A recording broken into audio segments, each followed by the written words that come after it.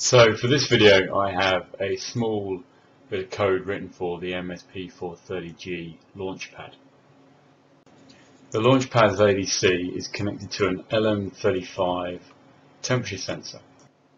This is oversampled, averaged and stored in the variable result.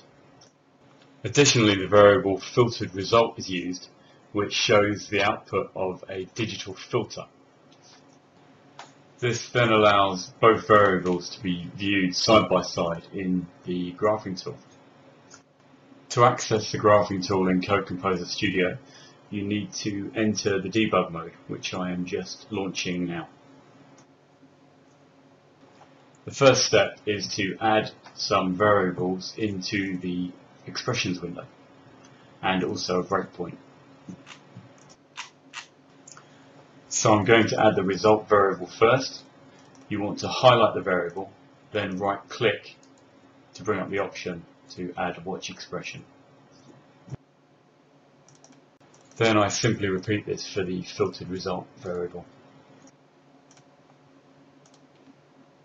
Okay, next I want to add a breakpoint, so I right click on filtered result and then choose breakpoint. Now I want to edit the breakpoint, so I right click on the breakpoint marker, go to breakpoint properties and then choose the action, which is currently remain halted, and change that to refresh all windows. Okay, the next step is to go back to the expressions window and then right click on one of the watched variables and then choose graph. There are various options for the graph which can be set up, which I'm just going to change now purely for the demonstration. I won't go into detail in the video. There's some detail shown in the tutorial on the website, but for demonstration purposes this will just show off the graph feature quite nicely.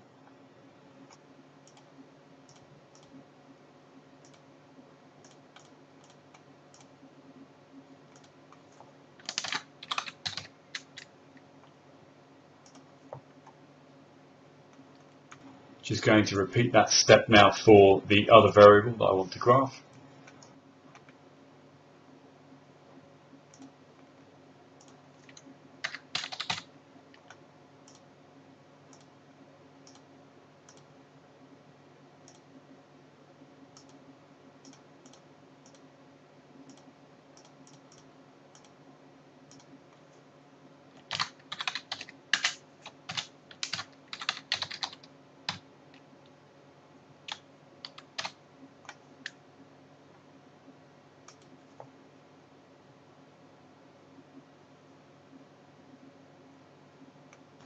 Now I'll shift the graphs around a little bit so they can be viewed side by side.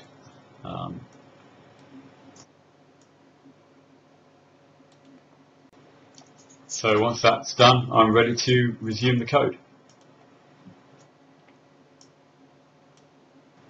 So the effects of the digital filter are immediately obvious here compared to the standard raw data. What I'm going to do is reset both graphs here, effectively resetting the y-axis so we can get a more zoomed in or detailed view of the y-axis. This then allows the effect of the digital filter to be viewed, which will become more apparent over time.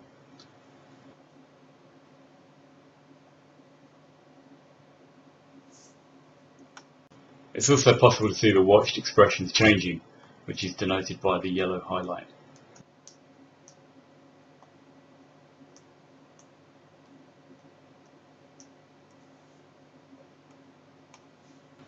So when the x-axis reaches, or sample axis reaches 150, I'm going to apply heat to the LM35 and I'm also going to speed the video up so the actual trend and graphing data can be viewed